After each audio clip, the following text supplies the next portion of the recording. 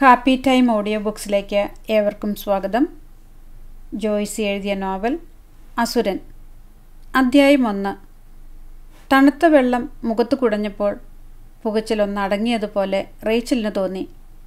Wash ബേസിനിലേക്ക് ലേശം കുനിഞ്ഞു നിന്ന് വീണ്ടും വീണ്ടും മുഖം കഴുകി. കർച്ചീഫെടുത്ത് അമർത്തി തുടച്ചു. ചുവരിൽ പതിച്ച കണ്ണാടിയിലേക്ക് നോക്കി. അങ്ങനെ നോക്കി നിൽക്കെ ഒരു അപരിചിതത്വം. ഈ തടിച്ചു വെളുത്ത സ്ത്രീ ആരാണ്? പഴയ റേച്ചൽ തോമസ് തന്നെയോ? കറുത്ത് ചുരുണ്ട് തഴച്ചിരുന്ന മുടിയുടെ കനം കുറഞ്ഞിരിക്കുന്നു. തലയിലെമ്പാടും വെള്ളിരേഖകൾ. 51 വയസ്സ്. ട്രെയിൻ ഒന്ന് പാളിയതുപോലെ തോന്നി. വേച്ചു വീഴാൻ പോയ അവർ വാതിലിൽ പിടിച്ചു. വല്ലാത്ത മുഴക്കം. പാലത്തിന് മീതെ കൂടി പോവുകയാണ് തീവണ്ടി. റേച്ചൽ തിരികെ തൻ്റെ കൂപ്പയിൽ വന്നിരുന്നു. ട്രെയിനിന് വേഗത കുറഞ്ഞിരിക്കുന്നു. ദൂരെ സമതലങ്ങൾക്ക് മീതെ ആകാശം നക്ഷത്രങ്ങളില്ലാതെ ഇരുണ്ടുകിടക്കുന്നു. നേർത്ത മഴച്ചാറ്റൽ. നേരം പുലരാൻ ഇനിയും 6 മണിക്കൂർ കൂടിയുണ്ട്. വാതിലിൽ മുട്ടുന്ന ശബ്ദം കേട്ട് റേച്ചൽ ഡോർ ലോക്ക് നീക്കി. ടിക്കറ്റ് എക്സാമിനർ അകത്തേക്ക് തലനീട്ടി. എക്സ്ക്യൂസ് മീ, നിങ്ങൾ മാത്രമേയുള്ളോ ഈ കൂപ്പയിൽ? വേറെ ആരെയും ഞാൻ കണ്ടില്ല, റേച്ചൽ തോമസ് പറഞ്ഞു. Sorry for the disturbance. വാതിലടച്ചോളൂ. TTR പോയി. വാതിൽ ലോക്ക് ചെയ്തെന്ന് ഉറപ്പുവരുത്തിയിട്ട് അവർ നീണ്ടു നിവർന്ന് കിടന്നു. ബാഗ് തലയ്ക്കരികെ വെച്ചു. സാരി തലപ്പുകൊണ്ട് ശിരസ് മൂടിപ്പൊതിച്ചു. ഇരുമ്പിലുരസുന്ന ഘനശബ്ദം. പാളങ്ങളിൽ മുഴക്കം. കൺപോളകൾ പതുക്കെ പതുക്കെ അടഞ്ഞു. മയക്കം. ഇടയ്ക്കിടെ നടുക്കം. ഞെട്ടിയുണരുമ്പോൾ തോന്നും വണ്ടി പാളം തെറ്റിയിരിക്കുന്നു. ചാഞ്ഞു ചാഞ്ഞു പോവുകയാണ് ഏതോ തരിശു നിലങ്ങളിലൂടെ. വാതിലിൽ ആരോ തട്ടുന്നത് കേട്ട് റേച്ചൽ തോമസ് ഞെട്ടിയുണർന്ന് ലൈറ്റിട്ടു. മുടി മാടിയൊതുക്കി. സാരി നേരെയാക്കി. തുടരെ തുടരെ മുട്ടുകയാണ്. തീവണ്ടി ഓടിക്കൊണ്ടിരിക്കുന്നു, വേഗതയിൽ തന്നെ. ഏതെങ്കിലും സ്റ്റേഷനിൽ നിന്ന് കയറിയ യാത്രക്കാരാണോ? റേച്ചൽ വാതിൽ തുറന്നു. അവരെ തള്ളി മാറ്റിക്കൊണ്ട് ഒരു യുവാവ് അകത്തേക്ക് ഇടിച്ചു കയറി. ഉടൻ വാതിലടച്ച് ലോക്കിടുകയും ചെയ്തു. റേച്ചൽ ഭയപരവശയായിപ്പോയി. ആരാണ് നിങ്ങൾ? എന്താ ഇത്? ശബ്ദം പോടാതെ, മിണ്ടരുത്. യുവാവ് അവരുടെ കണ്ണിന് മുൻപിലേക്ക് ചൂണ്ടുവിരൽ ഉയർത്തി ഭീഷണിപ്പെടുത്തി. അയാൾ തിരിഞ്ഞപ്പോൾ നീണ്ട മുടിയിഴകൾ ഇളകി നെറ്റിയിലേക്ക് പാറി വീണു. ഒരു നിമിഷത്തെ നടുക്കത്തിനും തളർച്ചയ്ക്കും ശേഷം റേച്ചൽ ധൈര്യം വീണ്ടെടുത്തു. ആരാണ് നീ? നിനക്കെന്തു വേണം? അവൻ അവരുടെ ചുണ്ടുകൾക്ക് മീതെ ചൂണ്ടുവിരൽ അമർത്തി. അനങ്ങരുത്, കൊല്ലും ഞാൻ. റേച്ചൽ തോമസിൻ്റെ പാദം മുതൽ ഒരു വിറയൽ പടർന്നു. മുൻപിലുള്ള കോറിഡോറിൽ കൂടി ആരൊക്കെയോ ഓടി വരുന്ന ശബ്ദം കേൾക്കായി. റേച്ചൽ നിലവിളിക്കാൻ ഭാവിച്ചതും അവൻ അവരുടെ വായ് പൊത്തി. അവൻ്റെ ഇടതു കൈയിലൊരു കടാര നിവർന്നു. അതിൻ്റെ മുന റേച്ചലിൻ്റെ തൊണ്ടക്കുഴിയിൽ മുട്ടി. അവരിങ്ങേയും വരും. പോലീസ്. കതക് മെതുവ തുറക്കണം. ഇங்கே യാരാവത് വന്നിട്ടാന്ന് കേട്ടാൽ ഇല്ലെന്ന് പറയണം, സംച. Otherwise I will kill you. Rachel Thomas ഭീതിയോടെ ശിരസിളക്കി. തമിഴും മലയാളവും ഹിന്ദിയും ഇംഗ്ലീഷുമെല്ലാം കൂട്ടിക്കലർത്തി സംസാരിക്കുന്ന അക്രമിയുടെ ലക്ഷ്യം കവർച്ചയോ കൊലപാതകമോ അല്ലെന്നും പോലീസിൽ നിന്നുള്ള രക്ഷപ്പെടൽ മാത്രമാണെന്നും അവൾക്ക് മനസ്സിലായി. അതോടെ ഭയം പാതി കുറഞ്ഞു. തൊട്ടടുത്തുള്ള കൂപ്പയുടെ വാതിലിൽ തട്ടുന്ന ശബ്ദം. സംഭാഷണ ശകലങ്ങൾ. റേച്ചൽ വീർപ്പടക്കി.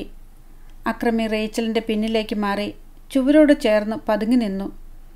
കത്തിമുന ഇപ്പോൾ പുറഭാഗത്ത് വാരിയെല്ലുകൾക്കിടയിൽ അമർന്നിരിക്കുന്നു. വാതിലിൽ മുട്ടുന്ന ശബ്ദം റേച്ചലിനെ ഞെട്ടിച്ചു. അക്രമിയുടെ ഉച്ഛ്വാസം അവരുടെ പിൻകഴുത്തിലടിച്ചു. ദർവാസ കോലോ. ചെവിക്കരികിൽ അമർത്തിയ ശബ്ദം. റേച്ചൽ വിറയാർന്ന വിരലുകളോടെ വാതിലിൻ്റെ ലോക്ക് മാറ്റി. മെല്ലെ വാതിൽ തുറന്നു. ശക്തിയേറിയ ടോർച്ചിൻ്റെ വെളിച്ചം അകത്തേക്ക് പാളി വീണു. കാക്കിക്കുപ്പായം അണിഞ്ഞ ഏതാനും പേർ ഇടനാഴിയിൽ. മാഡം, ഈ ഭാഗത്തേക്ക് ആരെങ്കിലും വന്നോ? കത്തിമുന വാരിയെല്ലുകൾക്കിടയിൽ അമരുന്നു. ഇല്ലെന്ന് റേച്ചൽ ശിരസിളക്കി. നിങ്ങൾ തനിച്ചേയുള്ളോ? Your good name please. Rachel Thomas, revenue divisional officer from. Sorry, very sorry madam. ഒരു ക്രിമിനൽ ഇതിനകത്ത് കിടന്നിട്ടുണ്ട്. V are searching for him. വാതിലടച്ചോളൂ. Be careful. പോലീസുകാർ അടുത്ത കൂപ്പയുടെ നേർക്ക് നീങ്ങി. റേച്ചൽ വാതിലടച്ചതും അക്രമി മുന്നോട്ട് ചാടി ലോക്കിട്ടു. നിങ്ങ കാപ്പാത്തത് 2 പേരുടെ ഉയർത്താൻ. ഉങ്ങളുടെയും എൻ്റെയും. റൊമ്പ താങ്ക്സ്. അവൻ സീറ്റിലിരുന്നു. ഇരിക്ക്. നിമ്മതിയാ ഉക്കാരുങ്കോ. അവനെതിരെയുള്ള സീറ്റിലേക്ക് വിരൽ ചൂണ്ടി. നീ ആരാണ്? അവൻ ചുണ്ടുകൊട്ടി ചിരിച്ചു. ക്രിമിനൽ. അവർ പറഞ്ഞില്ലേ? അത് മട്ടും പോതും. റേച്ചൽ എതിരെയുള്ള സീറ്റിലിരുന്നു. ഇനി എന്തു ചെയ്യണമെന്ന ചിന്താക്കുഴപ്പത്തിലായിരുന്നു അവർ. നീ ഏത് നാട്ടുകാരനാണ്? നിനക്ക് മലയാളമൊക്കെ അറിയാമല്ലോ. പിന്നെന്തിനാ തമിഴ് പറയുന്നത്? തമിഴ് താൻ. കൂടുതൽ പഴക്കം. അവൻ ജനാലയ്ക്കടുത്തേക്ക് നീങ്ങിയിരുന്നു. ഇപ്പോൾ മുകളിൽ നിന്നുള്ള വെളിച്ചം ശരിക്കും അവൻ്റെ മേൽ വീഴുന്നുണ്ട്. വെളുത്തിട്ടാണ്. പക്ഷേ വെയിലേറ്റ പോലെ കരുവാളിച്ച നെറ്റിയും കവിൾത്തടങ്ങളും. ചെറിയ മേൽമീശ. നിരന്തരമായ പുകവലി കൊണ്ട് തുടുപ്പ് മാഞ്ഞുപോയ ചുണ്ടുകൾ. മുഷിഞ്ഞതും അയഞ്ഞതുമായ ഒരു പഴയ പാൻറ്റും കടും ചുവപ്പ് നിറമാർന്ന കൈനീളമുള്ള ഷർട്ടുമാണ് വേഷം. കഴുത്തിലൊരു കൈലേസ് ചുറ്റിയിരിക്കുന്നു. നോക്കിയിരിക്കെ വിദൂര പരിചയമുള്ള ഒരു മുഖം പോലെ തോന്നി. എവിടെയോ കണ്ടു മറന്ന മുഖം. നിനക്കെന്താണ് ജോലി?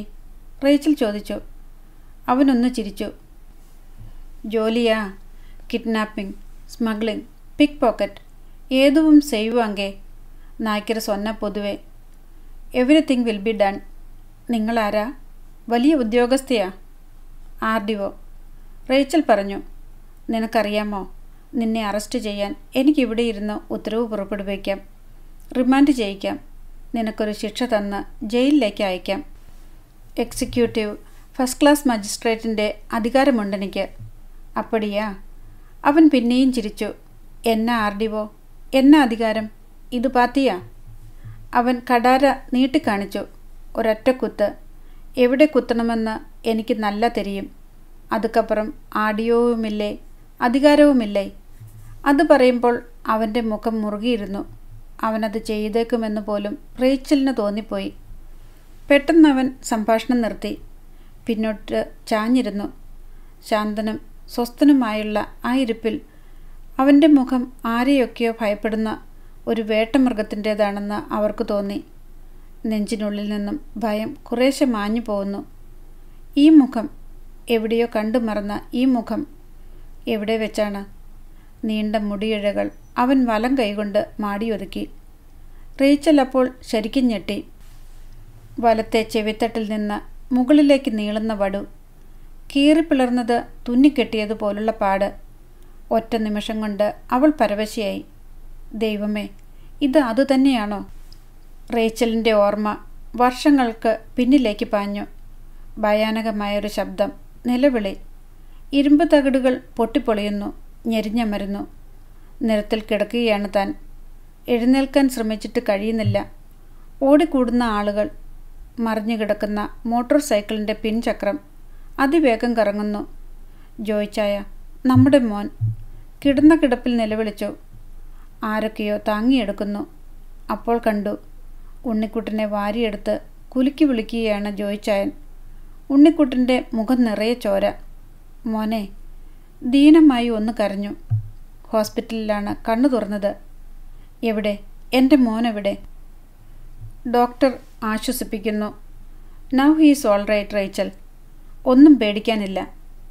എനിക്ക് കാണണം. എനിക്കെൻ്റെ മോനെ ഇപ്പം കാണണം. ജോയ്ച്ചായനാണ് കുഞ്ഞിനെ എടുത്തുകൊണ്ട് വന്നത്. ജോയ്ച്ചായൻ്റെ നെറ്റിയിലും താടിയിലും കൈമുട്ടിലും ബാൻഡേജ്.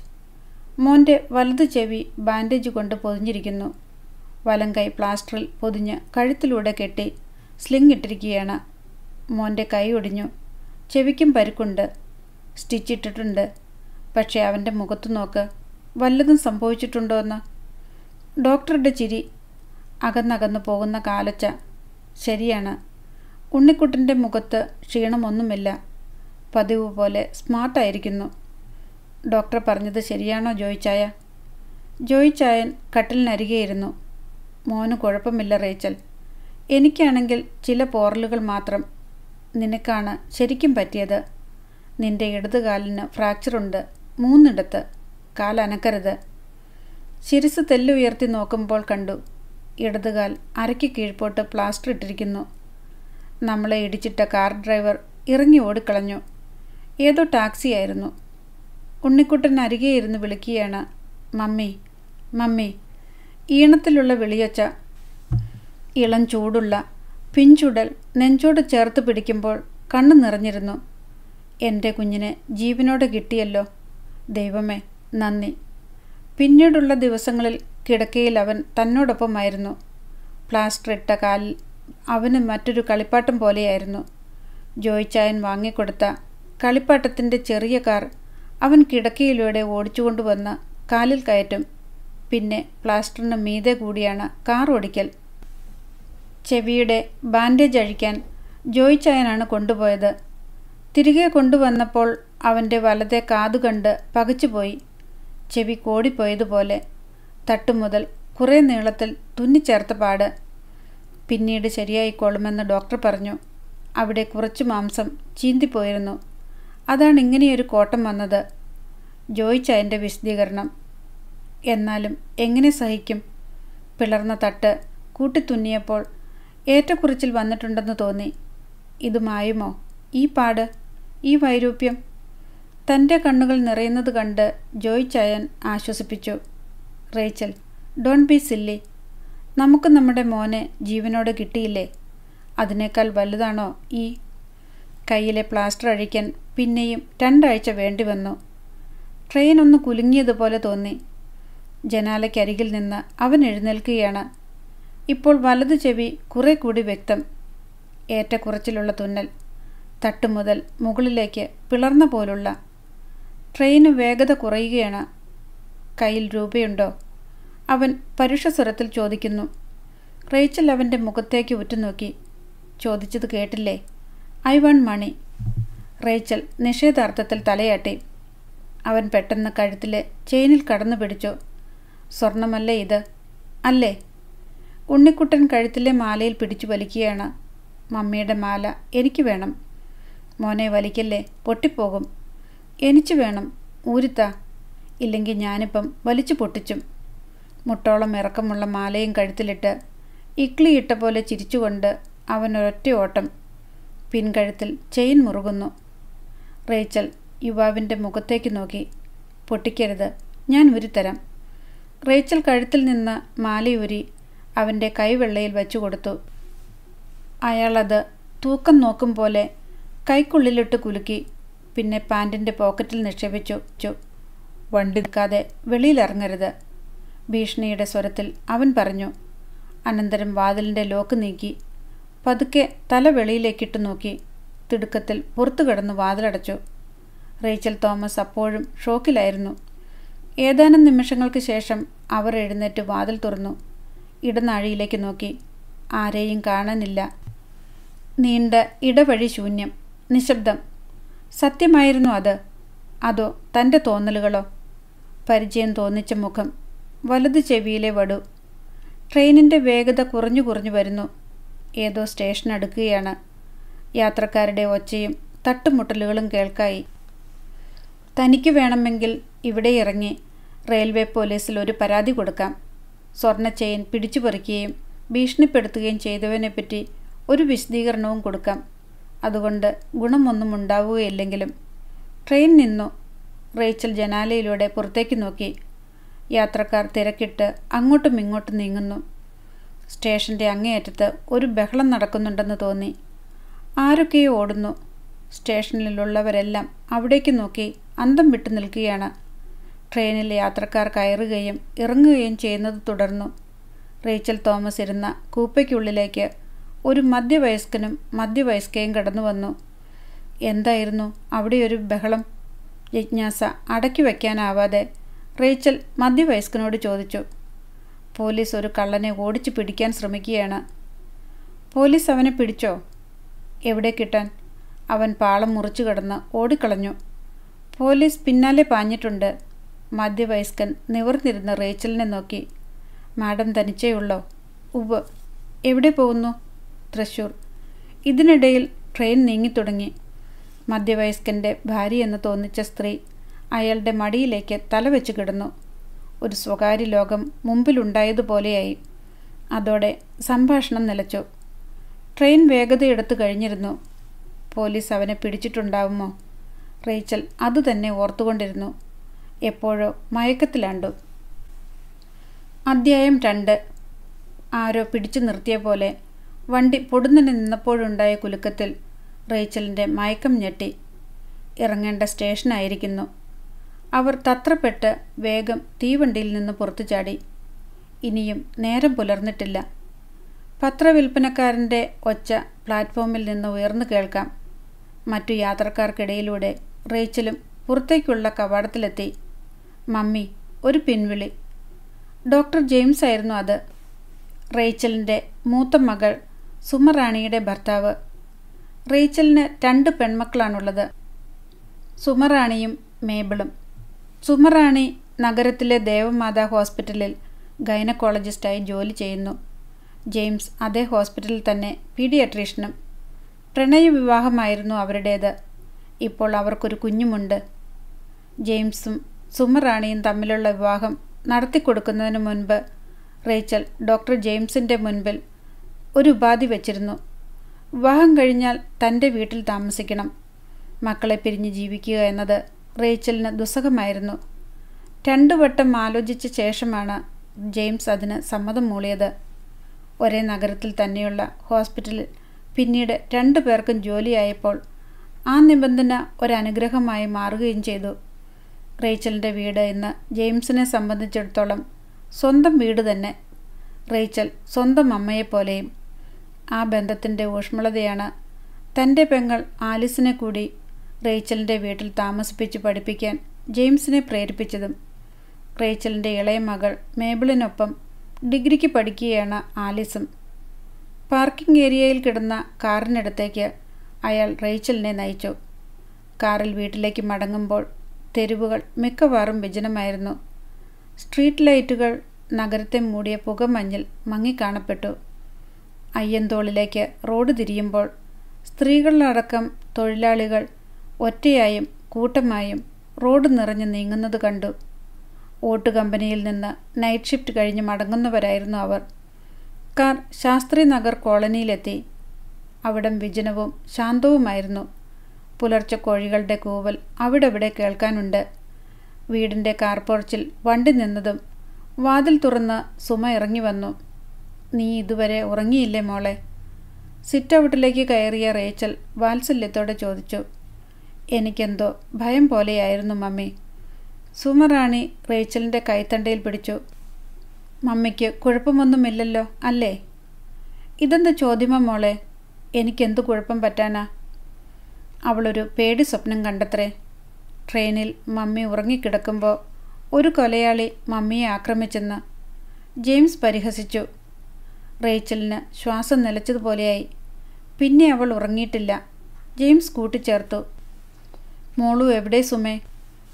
റേച്ചൽ സുമറാണിയുടെ കിടപ്പറയിലേക്ക് ചെന്നു. തൊട്ടിലിൽ മോളു നല്ല ഉറക്കം. റേച്ചൽ ഏതാനും നിമിഷം നോക്കി നിന്നു. നാളെ അവൾക്ക് 2 വയസ്സ് തികയുകയാണ്. റേച്ചൽ കുനിഞ്ഞ് കുഞ്ഞിൻ്റെ നെറ്റിയിൽ ഉമ്മ വെച്ചു. സുമറാണി വാതിൽക്കൽ നിൽപ്പുണ്ടായിരുന്നു. എനിക്ക് കുഴപ്പമൊന്നുമില്ല മോളെ, പോയി കിടന്നുറങ്ങിക്കോ.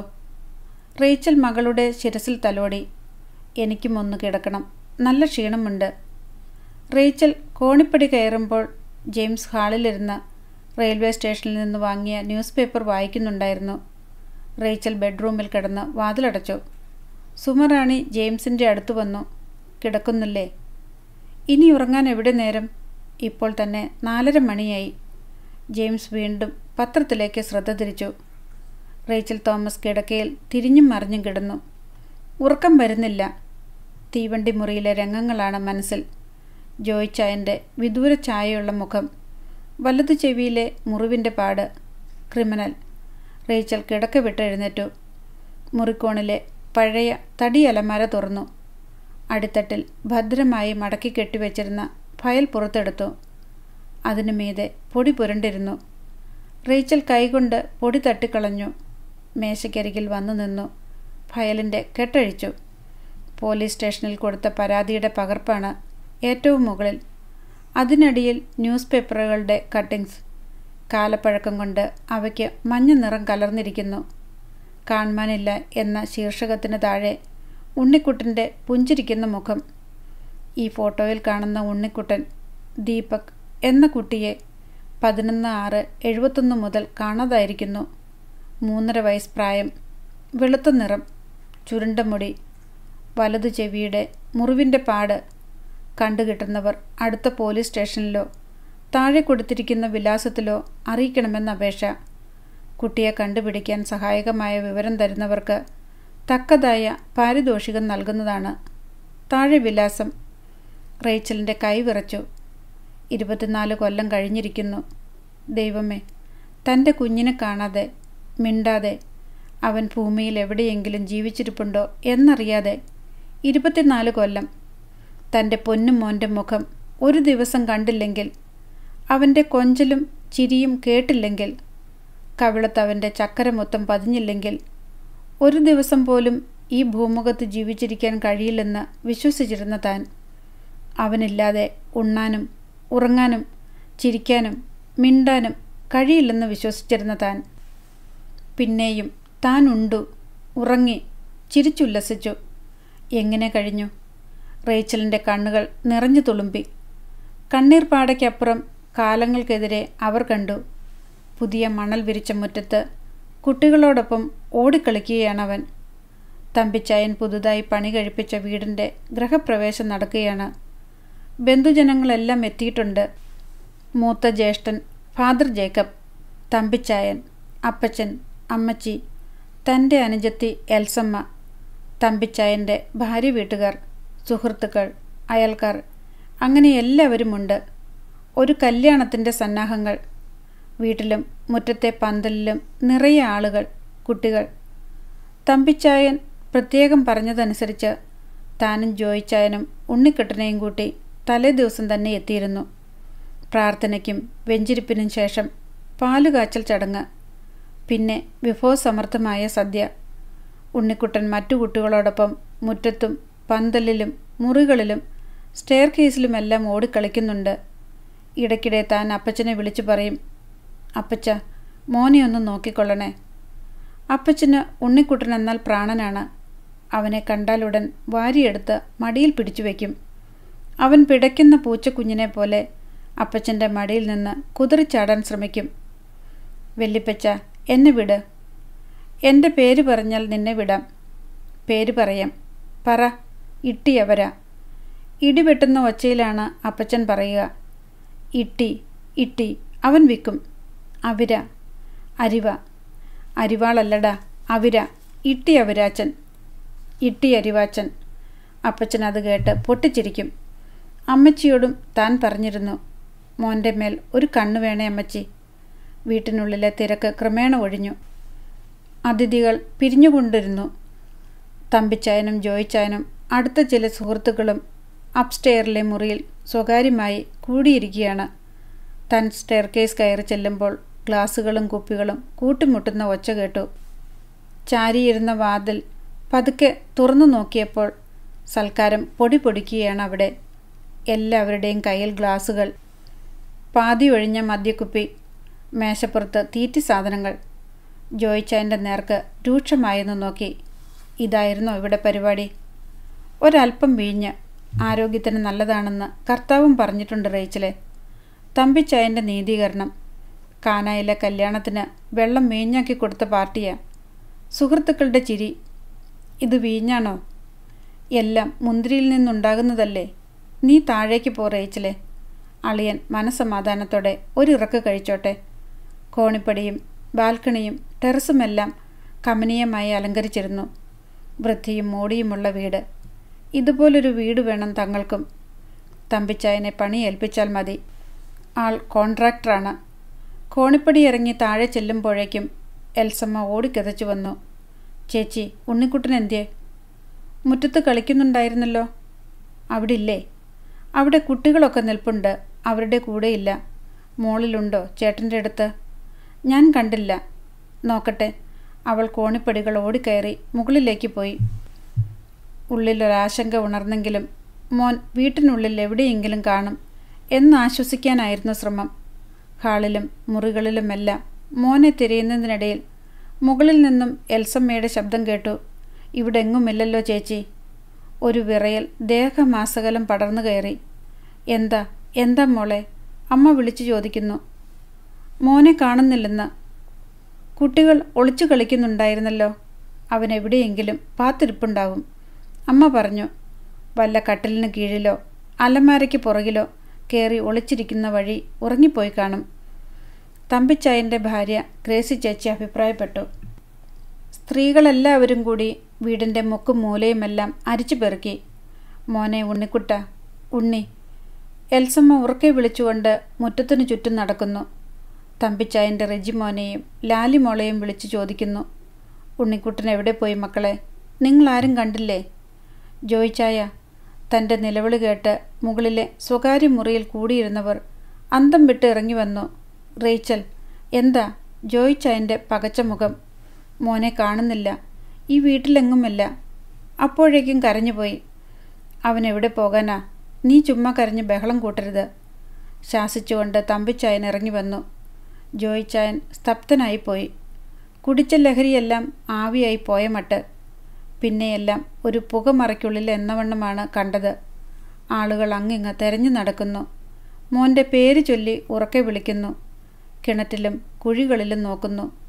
ഗേറ്റ് തുറന്നു കിടക്കുകയാണ്. മുൻഭാഗത്ത് ടാർ റോഡുണ്ട്.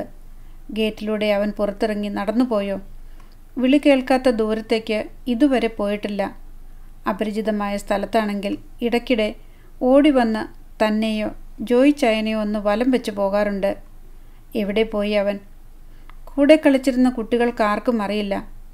ആഹ്ലാദം തുളുമ്പി നിന്നിരുന്ന പുതുഭവനം പെട്ടെന്ന് മ്ലാനമായി. ആരും ശബ്ദിക്കുന്നില്ല. പുരുഷന്മാരെല്ലാം തെരഞ്ഞു പോയിരിക്കുകയാണ്. പുകമറയുടെ കനം കൂടിക്കൂടി വന്നു. ദീനമായ കരച്ചിലോടെ തളർന്നു വീണത് ഓർമ്മയുണ്ട്. ഉണരുമ്പോൾ അമ്മയുടെ അരികെ സ്ത്രീജനങ്ങൾ അവിടെവിടെ കൂട്ടം കൂടി നിന്ന് അടക്കിപ്പിടിച്ച് സംസാരിക്കുന്നു. "എൻ്റെ മോനെ കണ്ടോ അമ്മച്ചി?" "കൊണ്ടുവരും മോളെ, പോയിട്ടുണ്ട്." കരയാൻ കൂടി ശക്തിയില്ല. നെഞ്ചു പൊട്ടുന്ന വേദന. കോണിപ്പടി ചുവട്ടിൽ നിന്ന് എൽസമ്മയുടെ കരച്ചിൽ കേൾക്കാം. ജേക്കബ് അച്ചായൻ എത്തിയിരിക്കുന്നു. പോലീസ് സ്റ്റേഷനിൽ അറിയിച്ചിട്ടുണ്ട്. പിന്നെ ഇടവകപ്പള്ളിയിലും നാടൊട്ടുക്ക് തിരയുന്നുണ്ട്. എല്ലായിടത്തേക്കും ആൾക്കാർ പോയിട്ടുണ്ട്. കണ്ടുപിടിക്കും. അർദ്ധരാത്രിക്ക് ജീവച്ചവം പോലെയാണ് ജോയിച്ചായൻ കയറി വന്നത്. ആരൊക്കെയോ താങ്ങി പിടിച്ചിരിക്കുന്നു. "ജോയിച്ചായ, കണ്ടോ? മോനെ കണ്ടോ? പറയ്, എനിക്ക് കാണണം. എൻ്റെ മോനെ ഇപ്പം കാണണം." ആ കാൽക്കൽ തലയിട്ടടിച്ച് കരഞ്ഞ് തന്നെ ആരൊക്കെയോ ചേർന്ന് പിടിച്ചെഴുന്നേൽപ്പിച്ചു. ഭ്രാന്ത് പിടിച്ചതുപോലെയായിരുന്നു. എല്ലാവരെയും കുതിറിച്ച് മോനെ വിളിച്ച് കരഞ്ഞുകൊണ്ട് റോഡിലേക്കോടി. തമ്പിച്ചായനും സുഹൃത്തുക്കളും കൂടി ബലമായി പിടിച്ച് വീട്ടിലേക്ക് കൊണ്ടുവരികയായിരുന്നു. സുബോധം നഷ്ടപ്പെട്ട അവസ്ഥ. ചിലപ്പോൾ പ്രജ്ഞയറ്റ് കുഴഞ്ഞുകിടക്കും. ഉണരുമ്പോഴും സ്ഥലകാല ബോധമില്ല. മോൻ മരിച്ചുപോയെന്നും ശവസംസ്കാരം കഴിഞ്ഞു വന്നവരാണ് ചുറ്റുമുള്ളവരെന്നും വിചാരിക്കും. ചിലപ്പോൾ താൻ തന്നെ മരിക്കാൻ കിടക്കുകയാണെന്ന് തോന്നും. ജോയിച്ചായനെ വിളിച്ച് അമ്മയില്ലാത്ത ദുഃഖം അറിയിക്കാതെ മോനെ വളർത്തണമെന്ന് പറഞ്ഞിട്ടുണ്ട്. എൽസമ്മയോടും അമ്മയോടും അവസാനമായി മോൻ്റെ മുഖം ഒന്ന് കാണിക്കണമെന്ന് കെഞ്ചിയിട്ടുണ്ട്. ചിലപ്പോൾ പറയും, "വേണ്ട, അവനെ ഒന്നും അറിയിക്കേണ്ട. അവൻ വിഷമിക്കും. അവൻ്റെ മുഖം കാണാൻ എനിക്ക് വയ്യ." മയക്കമുണരുമ്പോൾ ചില സംഭാഷണ ശകലങ്ങൾ കേൾക്കാം. പത്രങ്ങളിലെല്ലാം വാർത്ത കൊടുത്തിട്ടുണ്ട്. ആരെങ്കിലും തട്ടിക്കൊണ്ടു പോയതാ, സംശയിക്കണ്ട. കഴുത്തിൽ സ്വർണമുണ്ടായിരുന്നല്ലോ. അരയിൽ സ്വർണ്ണ അരഞ്ഞാണവും. വീട് തെണ്ടി നടക്കുന്ന കുറേ ഭിക്ഷക്കാരെ പിടിച്ച് പോലീസ് ചോദ്യം ചെയ്തു. പക്ഷേ ഒരു തുമ്പുമില്ല. നാടൊട്ടുക്ക് ഭിക്ഷക്കാരുണ്ട്. നാനാദേശക്കാർ. വെള്ളപ്പൊക്ക കെടുതികളുടെ പേരും പറഞ്ഞ് ഇറങ്ങുന്നവർ. തെലുങ്കർ, തമിഴർ, മറാത്തികൾ. ഇതിനെല്ലാം പുറമെ ഒറ്റമൂലികളുമായി സഞ്ചരിക്കുന്ന ലാടന്മാർ, നാടോടികൾ. പൊടിയിട്ട് കുഞ്ഞുങ്ങളെ മയക്കിക്കൊണ്ടു പോകുന്ന കഥകൾ ധാരാളം കേട്ടിരിക്കുന്നു. രാത്രി ഇരുണ്ടു വെളുക്കുന്നതും പകൽ ശോഭിക്കുന്നതും ഒന്നും അറിയുന്നില്ല. ഓർമ്മ വീണ്ടു കിട്ടുമ്പോൾ മെൻ്റൽ ഹോസ്പിറ്റലിലാണ്. കലണ്ടറിൻ്റെ താളുകളിലൊന്നും മറിഞ്ഞു പോയി കഴിഞ്ഞിരുന്നു. ആശുപത്രിയിൽ നിന്ന് തൻ്റെ കൈ പിടിച്ചിറങ്ങുമ്പോൾ ജോയിച്ചായൻ ഇടറുന്ന സ്വരത്തിൽ പറഞ്ഞു, നമ്മുടെ മോൻ മരിച്ചുപോയി റേച്ചൽ. ഇനി അങ്ങനെ കരുതുക. ജോയിച്ചായൻ്റെ കയ്യിൽ ബലമായി ഒന്ന് പിടിക്കുക മാത്രം ചെയ്തു. അദ്ദേഹത്തിൻ്റെ കണ്ണുകൾ കലങ്ങിയിരുന്നു. അങ്ങനെ കരുതാനും ആശ്വസിക്കാനും എത്രയോ തവണ ശ്രമിച്ചിട്ടുണ്ട്. സാധിച്ചിട്ടില്ല. പ്രതീക്ഷ മനസ്സിലെരിഞ്ഞുകൊണ്ടേയിരുന്നു. എന്തുമാത്രം പ്രാർത്ഥനകൾ, വഴിപാടുകൾ, നേർച്ചകൾ, പള്ളികളിൽ, അമ്പലങ്ങളിൽ, പുണ്യസങ്കേതങ്ങളിൽ. അക്കാലത്ത് ജോയിച്ചായന് തന്നെ പുറത്തേക്ക് കൊണ്ടുപോകാൻ ഭയമായിരുന്നു. നിരത്തുവക്കിൽ, കടകമ്പോളങ്ങളിൽ, ബസ്സുകളിൽ, ആരാധനാലയങ്ങളിൽ ഉണ്ണിക്കുട്ടൻ്റെ അത്രയുള്ള ഒരു കുട്ടിയെ കണ്ടാൽ ഹൃദയം കുതിച്ചു തുള്ളും. ജോയിച്ചായ, ഒന്ന് നോക്കണേ, നമ്മുടെ മോനല്ലേ അത്? ഏതെല്ലാം സ്ഥലങ്ങളിൽ വെച്ച് കുഞ്ഞുങ്ങളെ വിളിച്ചു നിർത്തി നോക്കിയിരിക്കുന്നു. അവരുടെ മാതാപിതാക്കൾ ഈ സ്ത്രീക്കെന്താ ഭ്രാന്താണോ എന്ന് പിറുപിറുക്കുമ്പോഴേക്കും ജോയിച്ചാൻ അവരോട് സോറി പറഞ്ഞ് തന്നെയും വലിച്ചുകൊണ്ട് നീങ്ങിക്കഴിഞ്ഞിരിക്കും. നഗരത്തിരക്കിനിടയിൽ ദൂരെ മറയുന്നൊരു കുട്ടിയെ കണ്ടാൽ ഉടൻ അതിനെ പിന്തുടരുകയായി. പിടിച്ചു നിർത്തുന്ന ജോയിച്ചായനോട് തർക്കിക്കും. മോനാണത്, തീർച്ചയാ. പിന്നാലെ ചെന്നിട്ട് കാണാഞ്ഞാൽ സംശയം തീരില്ല.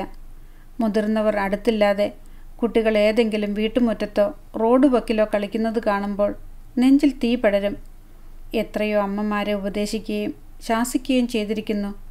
കുഞ്ഞുങ്ങളുടെ മേൽ ഒരു നോട്ടം വേണം. അവരെ തനിച്ചു വിടരുത്. നിങ്ങളുടെ കുഞ്ഞല്ലേ? അതൊരു രോഗം പോലെയായിരുന്നു. നാട്ടിലെവിടെയെങ്കിലും ഉത്സവങ്ങളോ പെരുന്നാളുകളോ ഉണ്ടെന്നറിഞ്ഞാൽ ഉടൻ ജോയിച്ചായനെയും കൂട്ടി പോവുകയായി. ഭിക്ഷക്കാരുടെ നീണ്ട നിരകൾക്കിടയിലൂടെ അങ്ങോട്ടും ഇങ്ങോട്ടും നടക്കും. ഭിക്ഷക്കാർ കുഞ്ഞുങ്ങളെ തട്ടിക്കൊണ്ടുപോയി കണ്ണുകൾ കുത്തിപ്പൊട്ടിച്ച് കൈകാലുകൾ അരിഞ്ഞുകളഞ്ഞ് മുഖവും ദേഹവും പൊള്ളിച്ച് ഭിക്ഷാടനത്തിനിരുത്തുന്നുവെന്ന് കേട്ടിട്ടുണ്ട്. അമ്മ വല്ലതും തരണേ എന്ന് യാചിക്കുന്ന കുഞ്ഞുങ്ങൾക്കിടയിൽ തൻ്റെ പൊന്നുമോനുണ്ടോ? അംഗഭംഗം വരുത്തിയിട്ടാണെങ്കിലും വേണ്ടില്ല, അവനെ തിരിച്ചു കിട്ടിയാൽ മതി. ചിലപ്പോൾ വിചാരിക്കും, അവൻ മരിച്ചുപോയെന്ന് അറിഞ്ഞിരുന്നെങ്കിൽ എത്ര നന്നായിരുന്നു. കൊച്ചു കണ്ണുകളിൽ നിറയെ കണ്ണുനീരും കുരുന്ന ഹൃദയം നിറയെ പപ്പയെയും മമ്മിയെയും കാണാത്ത സങ്കടവും പേറി ലോകത്തെവിടെയോ അവൻ ജീവിച്ചിരിപ്പുണ്ടെന്ന ഓർമ്മ. ഒടുങ്ങാത്ത ആ വേദന അതിനേക്കാൾ എത്രയോ ഭേദമായിരുന്നു അവൻ മരിച്ചുപോയി എന്ന അറിവ്. രാത്രിയിൽ അവൻ്റെ കരച്ചിൽ കേട്ടാണ് ഞെട്ടിയുണരുക. ജനാലകളും വാതിലുകളും തുറന്ന് ഇരുട്ടിലേക്ക് നോക്കും. ശബ്ദം കേട്ടുണരുന്ന ജോയിച്ചാൻ ചോദിക്കും, റേച്ചൽ, നീ ആരെയാണ് നോക്കുന്നത്? മോൻ എന്നെ വിളിച്ച പോലെ. റേച്ചൽ, ശരിക്കും ഞാൻ കേട്ടു. അവൻ കരയുന്നുണ്ടായിരുന്നു. വാതിലിൽ ഇങ്ങനെ പതുക്കെ പതുക്കെ മുട്ടിക്കൊണ്ട്. കൊച്ചു കൈയല്ലേ ജോയിച്ചായ അവൻ്റേത്. അദ്ദേഹം എഴുന്നേറ്റ് വന്ന് മെല്ലെ ചേർത്ത് പിടിക്കും. റേച്ചൽ, ഇനി ഞാനൊരു സത്യം പറയട്ടെ. നമുക്ക് ഒരു മോനുണ്ടായിരുന്നില്ല. ഉണ്ണിക്കുട്ടൻ ഉണ്ടായിരുന്നിട്ടേയില്ല. എല്ലാം നമ്മുടെ തോന്നലായിരുന്നു. നീ ഇത് വിശ്വസിക്കണം. തന്നെ പിടിച്ച് കിടക്കയിലിരുത്തിയിട്ട് രഹസ്യം പോലെയാണ് പറച്ചിൽ.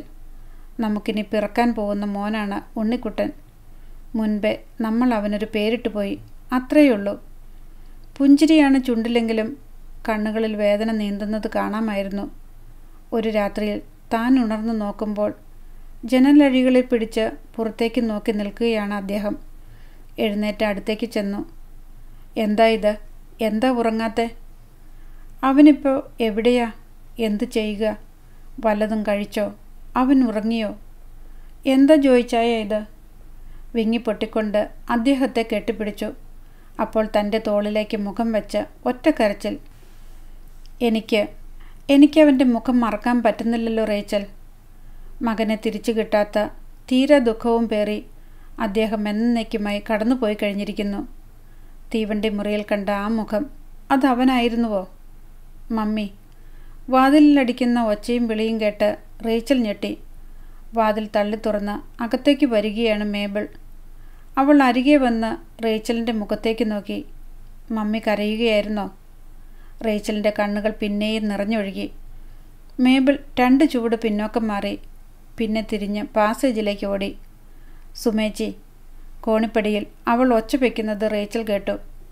തൻ്റെ കരച്ചിൽ അവളെ അന്താളിപ്പിച്ചിരിക്കുന്നു. അതങ്ങനെയാണ്. തൻ്റെ കണ്ണ് നിറയുന്നത് അവൾക്ക് സഹിക്കില്ല. അങ്ങനെയാണ് അവരെ വളർത്തിക്കൊണ്ടുവന്നത്, കണ്ണിലെ കൃഷ്ണമണി പോലെ. റേച്ചൽ വേഗം ഫയൽ നാടയിട്ട് കെട്ടി അലമാരത്തട്ടിൽ വെച്ചു. സുമ ഓടിക്കെത്തിച്ചെത്തി. പുറകെ ആലീസും മേബിളും. മേബിൾ പറഞ്ഞല്ലോ മമ്മി ഇവിടെ ഇരുന്ന് കരയുകയാണെന്ന്. മമ്മിക്ക് എന്താ പറ്റിയത്? ഉറങ്ങാൻ പോകുന്നെന്ന് പറഞ്ഞിട്ട് ഉറങ്ങാതെ. ഞാൻ ഓരോന്ന് ഓർത്തുപോയി. സുമയ്ക്ക് വിശ്വാസമായില്ല. ജെയിംസ് കുഞ്ഞിനെയും കൊണ്ട് അങ്ങോട്ട് വന്നു. റേച്ചൽ വേഗം അയാളുടെ കയ്യിൽ നിന്ന് കുഞ്ഞിനെ വാങ്ങി. മോള് ഉണർന്നല്ലോ. ഇന്നെന്താ ദിവസമെന്നറിയോ എൻ്റെ തങ്കക്കുടത്തിന്? കുഞ്ഞ് അവരെ നോക്കി പാൽ പുഞ്ചിരി തൂകി. 2 വയസ്സ് തികയാണ് എൻ്റെ മുത്തിന്. Happy birthday to you. Rachel കുഞ്ഞിൻ്റെ കവിളത്തൊരു മുത്തം കൊടുത്തു. പിന്നെ മേബിളിനോട് പറഞ്ഞു, നീ ചെന്ന് സരോജിനിയോട് പറ മോളെ കാപ്പിയെടുക്കാൻ. തൊണ്ട വരളുന്നു. പിന്നെ എനിക്കിപ്പം മനസ്സില്ല. രാവിലെ വെറുതെ വിഷമിപ്പിച്ചിട്ട്. ഗർവിച്ച് നിൽക്കുകയാണ് അവൾ. റേച്ചൽ അരികെ ചെന്ന് അവളുടെ കവിളത്തും ഒരു ഉമ്മ കൊടുത്തു. കെട്ടിക്കാറായ പെണ്ണ് കൊഞ്ചുന്നു. ചെന്ന് കാപ്പി എടുത്തോണ്ട് വാ. മേബിൾ കൺകോണിലൂടെ 2 നിമിഷം താക്കീതിൻ്റെ മട്ടിൽ അവരെ നോക്കി നിന്നിട്ട് കോണിപ്പടി ഓടിയിറങ്ങി താഴേക്ക് പോയി. ആൻറ്റി എനിക്കെന്താ? ആലീസ് മുമ്പോട്ട് കയറി നിന്നു. നിനക്കെന്താ വേണ്ടത്? മേബിളിന് കൊടുത്ത പോലെ ഒരെണ്ണം. ആലീസ് കൊഞ്ചി. നിനക്ക് ഞാൻ വച്ചിട്ടുണ്ട്. ഇപ്പോഴെങ്ങുമല്ല. പിന്നെ എപ്പോഴാ ആൻറ്റി? നിന്റെ ആംഗ്ല നിൽക്കുന്നതുകൊണ്ട് ഞാനൊന്നും പറയുന്നില്ല. റേച്ചൽ ജെയിംസിൻ്റെ നേർക്ക് ഒന്ന് പാളി നോക്കിക്കൊണ്ട് പറഞ്ഞു. ഓ, എൻ്റെ ആംഗ്ല. അതൊക്കെ പണ്ടല്ലായിരുന്നോ? ഇപ്പം ആൻറ്റിയുടെ ദത്തുപുത്രനല്ലേ. പഴയ കണക്ഷൻസൊക്കെ അതോടെ പുള്ളിക്കാരൻ കട്ട് ചെയ്തു. ഒരേ സമയം ഒന്നിൽ കൂടുതൽ സ്ഥാനങ്ങൾ വഹിക്കാനുള്ള ശേഷിയില്ല. അത് ജെയിംസിൻ്റെ നേർക്ക് ഒരു ഒളിയമ്പായിരുന്നു. ജെയിംസ് ഭാര്യ വീട്ടിൽ താമസമാക്കിയതിൽ അയാളുടെ വീട്ടുകാർക്ക് നേരിയൊരു നീരസം ആദ്യകാലത്തുണ്ടായിരുന്നു. നീ ഇങ്ങോട്ട് വന്നേടി, ജെയിംസ് ദേഷ്യത്തിൽ വിളിച്ചു. ചേച്ചിയെ വിളിക്കുന്നു. ആലീസ് സുമയെ തോണ്ടി. ആലീസ് നിന്നോടാ പറഞ്ഞത്. ആലീസ് എന്നെ എന്തു വേണമെങ്കിൽ ചെയ്തോ എന്ന മട്ടിൽ നേരെ മുൻപിൽ ചെന്ന് നിന്നുകൊടുത്തു. ജെയിംസ് അവളുടെ ചെവിക്ക് പിടിച്ചു തിരുമ്മി. നിന്നോട് ഞാൻ പറഞ്ഞിട്ടുണ്ട് കന്നത്തരം പറയുമ്പം സ്ഥലവും സന്ദർഭവും നോക്കണമെന്ന്. ആലീസിന് നല്ല പോലെ വേദനിച്ചു. ജെയിംസ് പിടിവിട്ടതും അവൾ മുടി മാടി ഒതുക്കിക്കൊണ്ട് മറ്റേ ചെവി കൂടി കാട്ടിക്കൊടുത്തു. ഇതും പിടിച്ച് തിരുമ മാച്ച് ചെയ്യണ്ടേ? 2ഉം പൊന്നായിരുന്നോട്ടെ. സുമ പൊട്ടിച്ചിരിച്ചു. ഇപ്പോഴാരാ ചമ്മയത്? ആങ്ങളയോ പെങ്ങളോ? ആലീസിൻ്റെ മുഖം ചെമ്പരത്തിപ്പൂ പോലെ ചുവന്നു തൊടുത്തിരുന്നു. ഇളിക്കണ്ട, സുമയോട് ദേഷ്യത്തിൽ പറഞ്ഞിട്ട് അവളും കോണിപ്പടി ഇറങ്ങി താഴേക്ക് പോയി. പിന്നാലെ കുഞ്ഞിനെയും കൊണ്ട് റേച്ചലും. ജെയിംസ് സുമയെ നോക്കി. ഇവിടെ എന്തായിരുന്നു പ്രോബ്ലം? എനിക്കറിയില്ല. മമ്മിയുടെ മുഖം ശരിയല്ല. മമ്മി അങ്ങനെയൊന്നും കരയാറില്ലാത്തതാണ്. എന്തോ പ്രശ്നമുണ്ട്. നമ്മളോട് പറയുന്നില്ലെന്ന് മാത്രം. സാരമില്ല സുമേ, പിന്നീട് പറയാതിരിക്കില്ല. ജെയിംസ് ആശ്വസിപ്പിച്ചു. ഹോസ്പിറ്റലിൽ പോകണ്ടേ? ഡ്യൂട്ടി ഉള്ളതല്ലേ? ഇന്ന് ലീവ് എടുത്താലോ എന്ന് ഒരാലോചന. മോളുവിൻ്റെ ബർത്ത്ഡേ അല്ലേ? അത് വേണ്ട. അല്ലെങ്കിൽ ഹാഫ് ഡേ ലീവ് എടുക്കാം. ഉച്ചവരെ നമ്മൾ ഹോസ്പിറ്റലിൽ ഉണ്ടായിരിക്കണം. പേഷ്യൻസിൻ്റെ തിരക്ക് കൂടുതലുള്ള ദിവസമാണിന്ന്.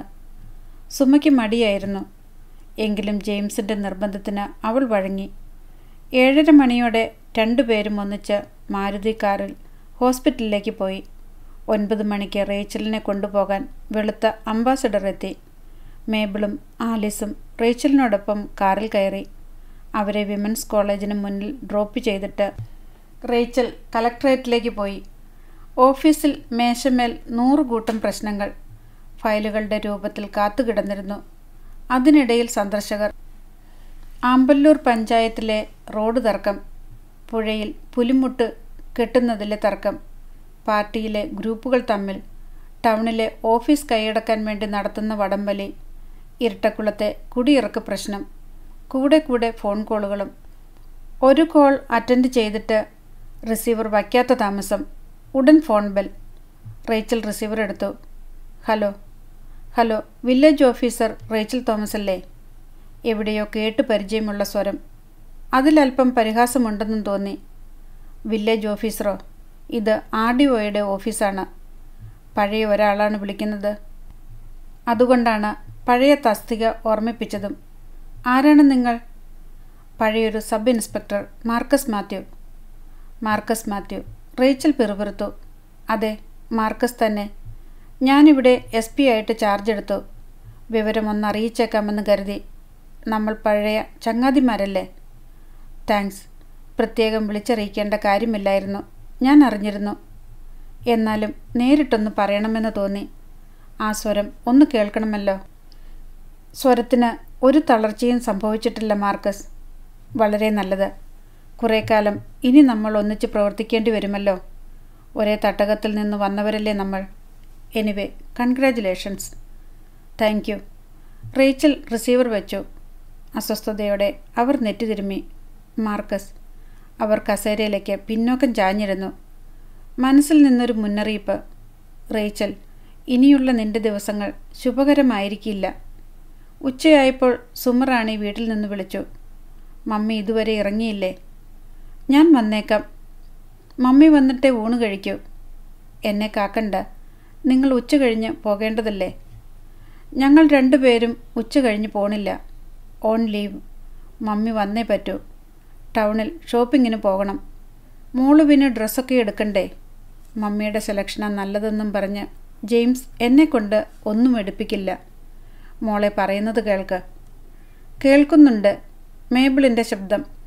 അവൾ സുമയുടെ കയ്യിൽ നിന്ന് ഫോൺ തട്ടിപ്പറിച്ചുവെന്ന് മനസ്സിലായി. മമ്മി കൂടുതലൊന്നും പറയണ്ട. ഇപ്പോൾ ഇങ്ങോട്ട് വരാൻ പറ്റുമോ ഇല്ലയോ? ഞാനും ആലീസും ഉച്ച കഴിഞ്ഞുള്ള ക്ലാസ് കട്ട് ചെയ്തു വന്നിരിക്കുക. Why do you know? ശുണ്ടിയാണ് അവളുടെ സ്വരം നിറയെ. ശരി, 3 മണിക്ക് ഞാനെത്താം. ഓക്കെ. മേബിൾ ഇങ്ങോട്ടൊന്നും പറയും മുൻപേ റേച്ചൽ ഫോൺ വെച്ചു. എന്നിട്ടും റേച്ചൽ വീട്ടിലെത്തുമ്പോൾ 4 മണിയായി. ഭക്ഷണം കഴിക്കാതെ മുഖം വീർപ്പിച്ചിരിക്കുകയാണ് സുമറാണിയും മേബിളും ആലീസും. ജെയിംസ് പുറത്തേക്ക് പോയി കഴിഞ്ഞിരുന്നു. ഈ ഗർവും പിണക്കവും ഒക്കെ ഒന്ന് പോസ്റ്റ്പോൺ ചെയ്യണം. ഇപ്പം സമയമില്ലാഞ്ഞിട്ടാ. രാത്രി 10-ന് ശേഷം നമ്മൾ വീണ്ടും ഇത് പുനരാരംഭിക്കുന്നു. എന്താ? അടക്കിപ്പിടിച്ച ചിരിയോടെ കൃത്രിമ ഗൗരവത്തിൽ റേച്ചൽ ചോദിച്ചു. മേബിൾ മമ്മിയെ തറപ്പിച്ചൊന്നു നോക്കി. ആലീസ് ഉടൻ കൈനീട്ടി. ഓക്കെ. ഭക്ഷണം കഴിച്ചെന്ന് വരുത്തിയ ശേഷം 4 പേരും കൂടി കാറിൽ ടൗണിലേക്ക് പോയി. ഷോപ്പിംഗ് കഴിഞ്ഞ് മടങ്ങിയെത്തുമ്പോൾ 6 മണി. തമ്പിച്ചായനൊക്കെ എത്തിയെന്ന് തോന്നുന്നു. പോർച്ചിൽ സീലോ കാർ കണ്ട് റേച്ചൽ പറഞ്ഞു. അവർ ഇറങ്ങിച്ചെല്ലുമ്പോൾ സിറ്റൗട്ടിൽ കാത്തിരിക്കുന്നുണ്ടായിരുന്നു തമ്പിച്ചായനും ഗ്രേസിയും മക്കളും. ഞങ്ങളെയൊക്കെ വിളിച്ചു പറഞ്ഞിട്ട് നിങ്ങൾ എവിടെ പോയതാ? ഇന്നിവിടെ പരിപാടിയൊന്നുമില്ലേ? തമ്പിച്ചായൻ ചോദിച്ചു. അങ്കിളൊക്കെ എപ്പോൾ വന്നു? മേബിൾ തിരക്കി. 1/2 മണിക്കൂറായി. വയറു പിന്നെയും കൂടിയിട്ടോ? ഇങ്ങനെ പോയാൽ അങ്കിളിൻ്റെ മുഖം ശരിക്കൊന്ന് കാണണമെങ്കിൽ ഇതേലൊരു ഗോവണി ചാരി വെച്ച് കയറി നോക്കേണ്ടി വരും. മേബിൾ കളിയായി തമ്പിച്ചായൻ്റെ കുടവയറിൽ ഒരു ഇടി വെച്ചു കൊടുത്തു. ആൻറ്റി വാ, നമുക്ക് 1 മിനിറ്റ് സമയം കളയാനില്ല. സുമ ഗ്രേസിയെ അകത്തേക്ക് കൂട്ടിക്കൊണ്ടുപോയി. 7:30 മണിയോടെ എല്ലാം ഒരുങ്ങി. ക്ഷണിക്കപ്പെട്ട അതിഥികളും എത്തിച്ചേർന്നു. മേശമേൽ വലിയ ബർത്ത്ഡേ കേക്ക്. അതിന്മേൽ കൊളുത്തിവെച്ച 2 കൊച്ചു മെഴുകുതിരികൾ. വർണ്ണപ്പകിട്ടാർന്ന പുതിയ പിറന്നാൾ കുപ്പായമണിഞ്ഞ് മോളു. സുമറാണി വല്ല വിധേനയും അവളുടെ കൊച്ചു കൈയിൽ കത്തി പിടിപ്പിച്ചു. കേക്ക് മുറിക്കാൻ അവളും സഹായിച്ചു. Happy birthday to you. അതിഥികളുടെ സംഘം ഒത്തൊരുമിച്ച് ഏറ്റുപാടി. അതിനുശേഷം വിഭവസമർത്ഥമായ ഡിന്നർ.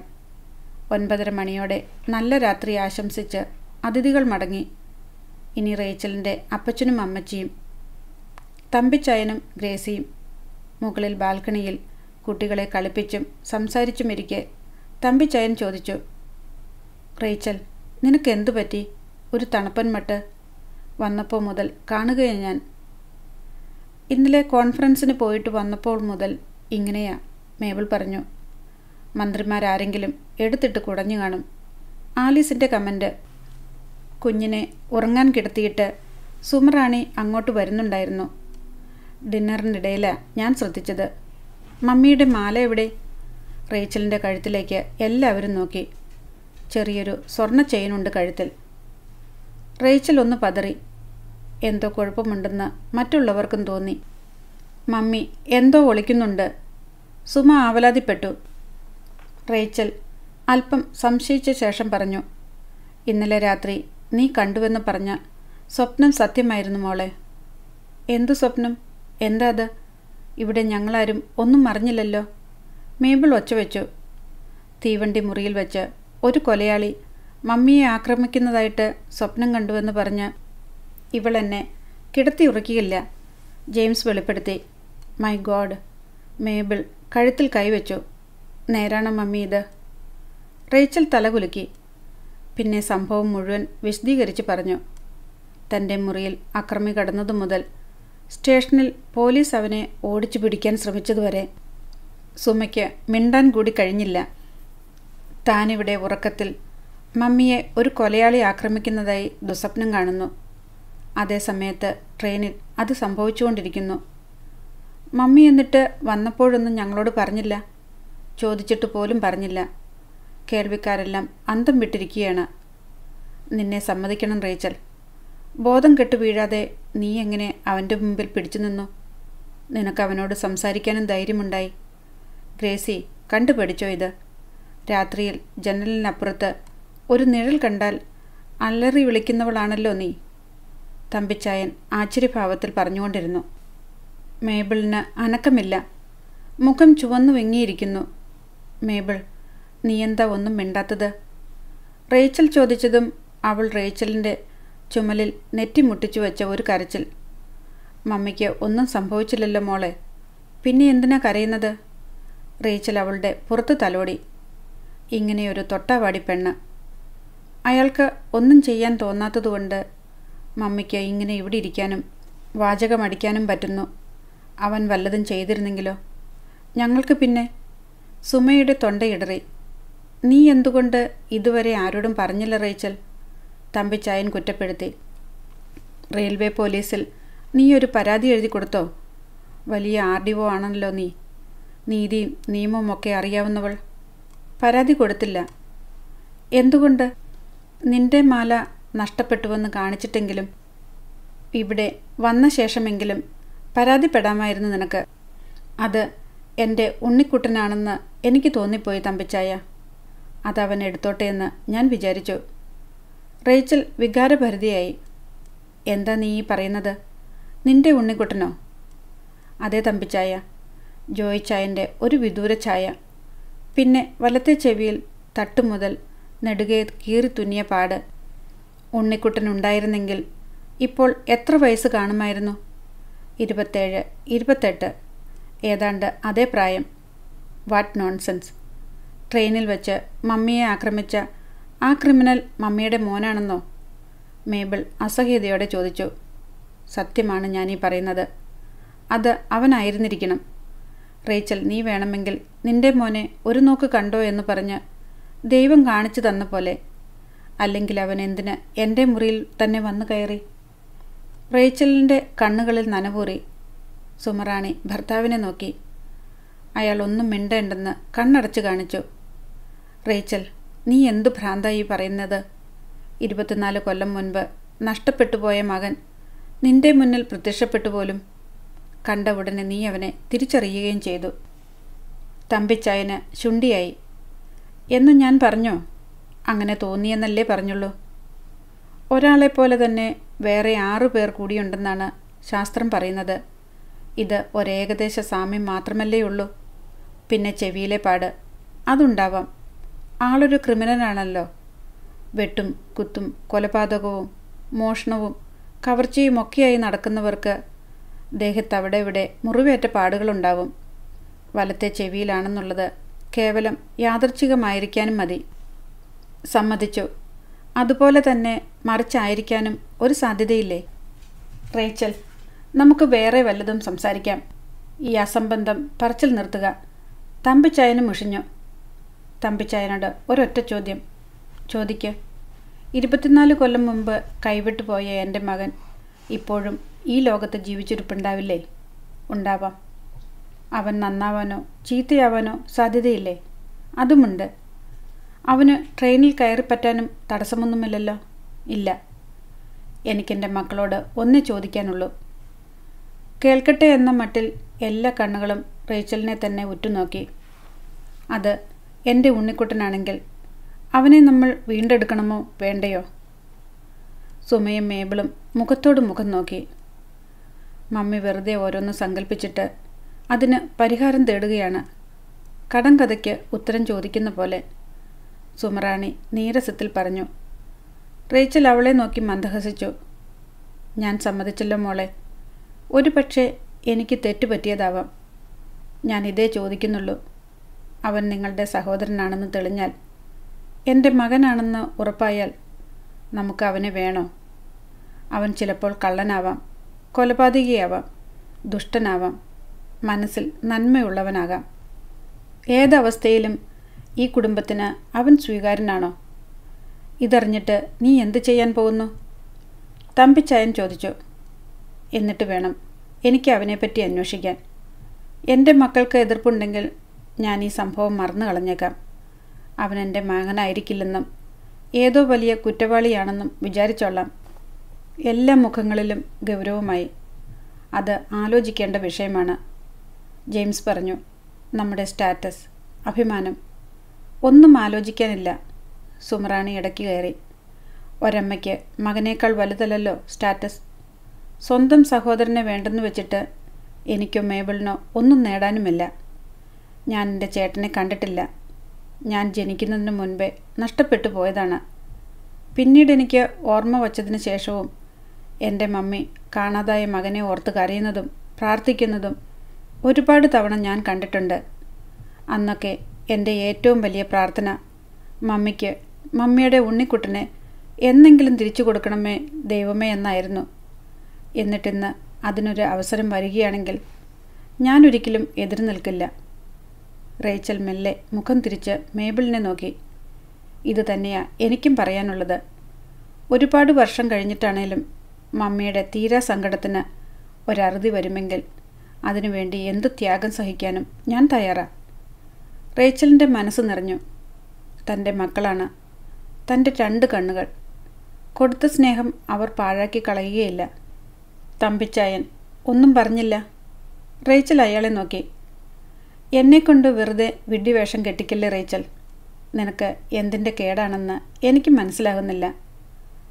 തമ്പിച്ചായന് ഓർമ്മയുണ്ടോ? തമ്പിച്ചായൻ പുതിയതായി പണി കഴിപ്പിച്ച വീടിൻ്റെ ഗൃഹപ്രവേശം നടത്തിയ ദിവസമാണ് എനിക്കെൻ്റെ മോനെ നഷ്ടപ്പെട്ടത്. അതിനുശേഷം കടന്നുപോയ ഓരോ വർഷങ്ങളിലും ഓരോരോ പ്രായത്തിൽപ്പെട്ട എത്രയെത്ര ആൺകുട്ടികളെ എവിടെയെല്ലാം വെച്ച് കണ്ട് ഇത് എൻ്റെ മകനാണോ എന്ന് ഞാൻ സംശയിച്ചിരിക്കുന്നു. സാമ്യമുണ്ടായാലും ഇല്ലെങ്കിലും എൻ്റെ മനസ്സ് പറയും, റേച്ചൽ ഇത് അവനല്ല എന്ന്. തീവണ്ടി മുറിയിൽ വെച്ച് ഒരു ക്രിമിനലിൻ്റെ കത്തിമുനയിൽ നിൽക്കുമ്പോൾ എനിക്ക് ഇങ്ങനെയൊരു സംശയം ഒരിക്കലും തോന്നിക്കൂടാത്തതാണ്. എൻ്റെ മോൻ നല്ലവനായി മിടുക്കനായി എവിടെയോ ജീവിച്ചിരിക്കുന്നു എന്നല്ലാതെ ഒരു ക്രിമിനലായി അവനെ ഞാൻ സങ്കല്പിച്ചിട്ട് കൂടിയില്ല. എന്നിട്ടും എനിക്കെങ്ങനെ അത് തോന്നി? തമ്പിച്ചായനൊന്നും ഒരിക്കലും അത് മനസ്സിലാകില്ല. അതുപോലൊരു വീഴ്പ്പുമുട്ടൽ ഞാൻ ഒരിക്കലും അനുഭവിച്ചിട്ടില്ല. ഒരു വെളിപാട് പോലെയായിരുന്നു അത്. റേച്ചൽ, തമ്പിച്ചായൻ ഗൗരവത്തിൽ വിളിച്ചു. നിനക്ക് നിൻ്റെ മകനെ തിരിച്ചു കിട്ടുമെങ്കിൽ അതിലേറ്റവും സന്തോഷിക്കുന്നത് ഞാനായിരിക്കും. കാരണം എൻ്റെ വീട്ടിൽ വെച്ചാണല്ലോ നിനക്ക് നിൻ്റെ മകനെ നഷ്ടപ്പെട്ടത്. പക്ഷെ മമ്മി എങ്ങനെ ഇയാളെ ട്രേസ് ചെയ്യും? പേര് പോലും അറിയില്ല. ജെയിംസ് പറഞ്ഞു. അതിന് വഴിയുണ്ട്.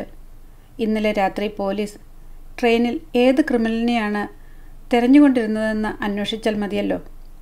മാത്രമല്ല ആലുവ സ്റ്റേഷനിൽ വെച്ചാണ് പോലീസ് ഒരാളെ ഓടിച്ചു പിടിക്കാൻ ശ്രമിച്ചത്. അവനെ പിടികിട്ടിയിട്ടുണ്ടോ എന്നന്വേഷിക്കാം. അത് ഇപ്പോൾ തന്നെ ചെയ്യാവുന്നതേ ഉള്ളൂ. മുൻപ് ഇവിടെ ഇരുന്ന സുരേന്ദ്രനാഥ് ഇപ്പോൾ ആലുവയിൽ റൂറൽ SP ആണ്. സുരേന്ദ്രനാഥിൻ്റെ വൈഫ് സുമിത്രയാണെങ്കിൽ എൻ്റെ ഒരു ക്ലോസ് ഫ്രണ്ടും. റേച്ചൽ വിശദീകരിച്ചു. എന്നാലത് ഇപ്പോൾ തന്നെ ആയിക്കോട്ടെ, വൈകിക്കണ്ട.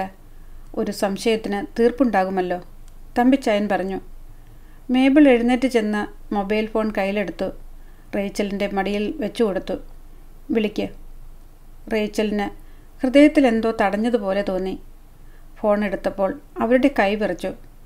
ഹലോ സുമിത്ര, ഇത് ഞാനാണ്, റേച്ചൽ തോമസ്. ഹായ് റേച്ചൽ, എന്തൊക്കെയുണ്ട് വിശേഷങ്ങൾ? ഞാനൊരു പ്രത്യേക കാര്യം അറിയാൻ വേണ്ടിയാണ് വിളിച്ചത്. പറഞ്ഞോളൂ. സുരേന്ദ്രനാഥ് ഇല്ലേ അവിടെ? ഉണ്ടല്ലോ. കൊടുക്കണോ? ബുദ്ധിമുട്ടാവില്ലെങ്കിൽ പ്ലീസ് ഹോൾഡ് ഓൺ.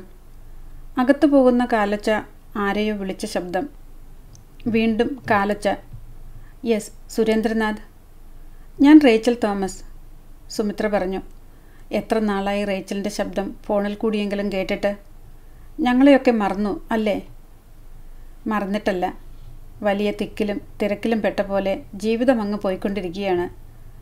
ആഗ്രഹിക്കുന്നിടത്തൊന്നും നിൽക്കാൻ പറ്റുന്നില്ല. എല്ലാവർക്കും സുഖം തന്നെയല്ലേ? അതുപോലെയൊക്കെ തന്നെ. സുരേന്ദ്രനാഥിൻ്റെ ചിരി കേട്ടു. ഞാൻ വിളിച്ചത് ഒരു കാര്യം അറിയാൻ വേണ്ടിയായിരുന്നു. എന്താണ്?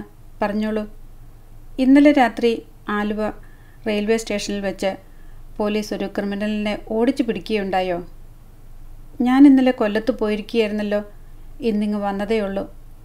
അതൊന്നറിയാൻ വല്ല മാർഗവുമുണ്ടോ?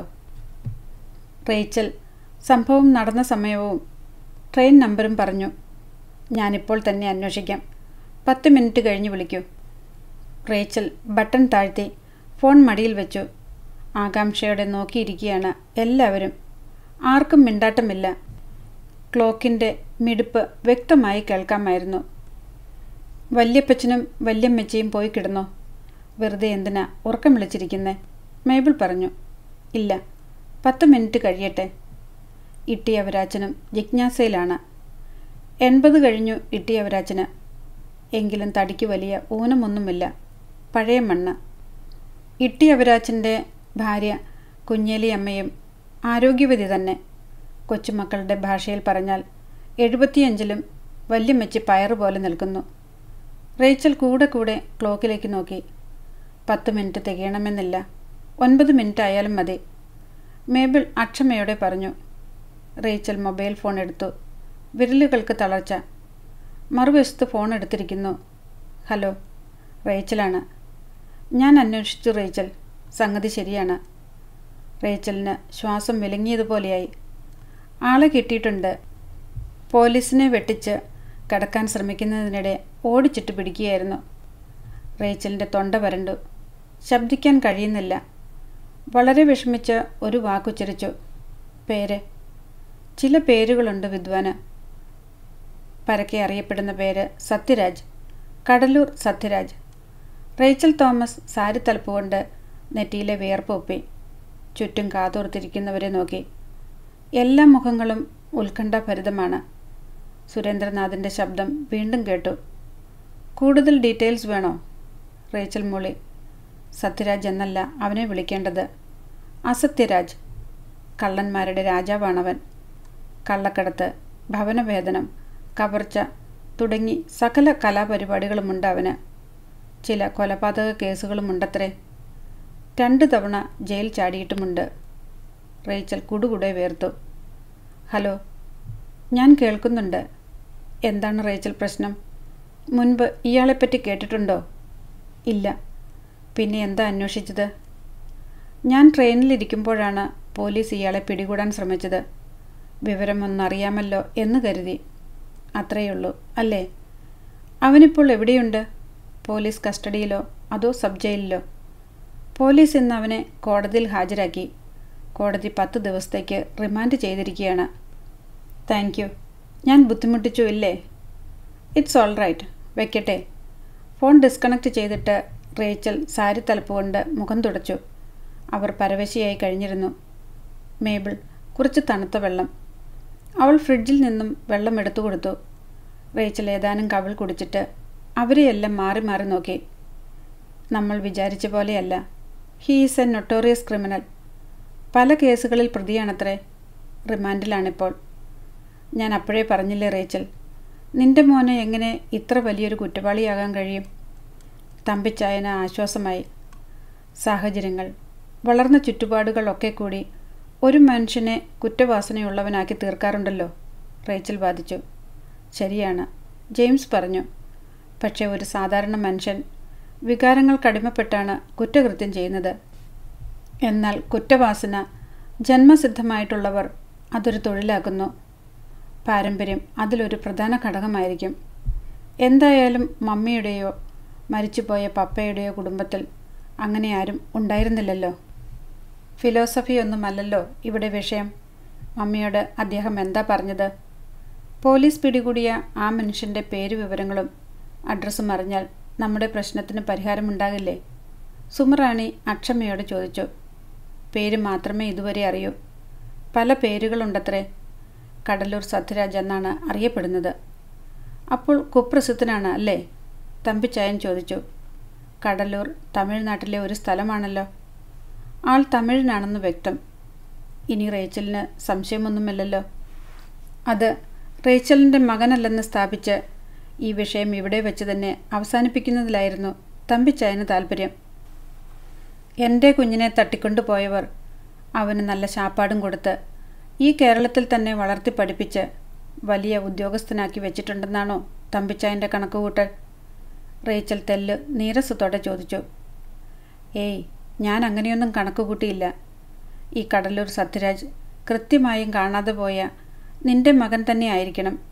ഇനി അവിടെ ചെന്ന് മോനെ ഞാനാണ് നിന്റെ പെറ്റമ്മ എന്ന് പറഞ്ഞ് കെട്ടിപ്പിടിക്കുക, കൂട്ടിക്കൊണ്ടു പോരുക. കാര്യം ശുഭം. സിനിമയിലൊക്കെ ഞാൻ അങ്ങനെ കണ്ടിട്ടുണ്ട്. തമ്പിച്ചായൻ്റെ പരിഹാസം റേച്ചലിന് വല്ലാതെ വേദനിപ്പിച്ചു. ഒരമ്മയുടെ ഹൃദയം ചിന്താക്കുഴപ്പത്തിലും ധർമ്മസങ്കടത്തിലും പെട്ടുരുകുന്നത് ഇവർ കാണുന്നില്ല. ഇനി ഇതേപ്പറ്റി വാദപ്രതിവാദമൊന്നും വേണ്ട, സുമറാണി പറഞ്ഞു. എന്തായാലും ആൾ പോലീസ് കസ്റ്റഡിയിലുണ്ടല്ലോ. ആരായാലും അയാൾക്കൊരു അഡ്രസ് കാണാണ്ടിരിക്കില്ലല്ലോ. നാട്, വീട്, മാതാപിതാക്കൾ, സഹോദരങ്ങൾ, കുറഞ്ഞപക്ഷം ഒരു പാസ്റ്റെങ്കിലും ഉണ്ടാവും. ഭൂമിയിൽ ഒരു ദിവസം കുറ്റവാളിയായിട്ട് വന്നതൊന്നുമായിരിക്കില്ലല്ലോ അയാൾ. നാളെയോ മറ്റന്നാളോ നമ്മൾ അയാളെ ചെന്ന് കാണുന്നു, എല്ലാ കാര്യങ്ങളും അന്വേഷിക്കുന്നു. എന്താ, അതല്ലേ നല്ലത്? സുമോള് പറഞ്ഞത് അതിൻ്റെ ശരി. അതുവരെ മിണ്ടാതിരിക്കുകയായിരുന്ന ഇട്ടി അവരാച്ചൻ പറഞ്ഞു. അല്പം നേരത്തേക്ക് അവിടെ മൗനം തളം കെട്ടി. ഇനി പോയി കിടന്നുറങ്ങുകയല്ലേ? ഉറക്കളിച്ചിരുന്നിട്ട് കാര്യമൊന്നുമില്ലല്ലോ. തമ്പിച്ചായൻ അഭിപ്രായപ്പെട്ടു. നാളെ തന്നെ പോയി അന്വേഷിച്ചാലോ? റേച്ചൽ ചോദിച്ചു. ആര് പോകും? എനിക്കും സുമയ്ക്കും ഡ്യൂട്ടിയുണ്ട്. തമ്പിയും റേച്ചലും കൂടി പോ, ഇട്ടി അവരാച്ചൻ നിർദ്ദേശിച്ചു. എനിക്ക് നാളെ വരാനൊക്കില്ല, വേറൊരിടത്ത് പോകാനുണ്ട്, തമ്പിച്ചായൻ പറഞ്ഞു. മറ്റന്നാളോ? റേച്ചൽ ചോദിച്ചു. മറ്റന്നാൾ നോക്കാം. ഓരോരുത്തരായി എഴുന്നേറ്റു. റേച്ചൽ തൻ്റെ കിടക്കറയിലേക്ക് പോയി. എല്ലാവരും അസ്വസ്ഥരാണെന്ന് അവർക്കറിയാമായിരുന്നു. നീലാകാശം പോലെ ശാന്തവും സ്വച്ഛവുമായിരുന്ന കുടുംബാന്തരീക്ഷത്തിനു മീതെ ഇരുണ്ട മേഘങ്ങൾ വ്യാപിക്കുന്നതുപോലെ വിദൂരതയിൽ എവിടെയോ ഇടിമുഴക്കം, കൊടുങ്കാറ്റിൻ്റെ ഇരമ്പം. അടുത്ത ഭാഗം നാളെ.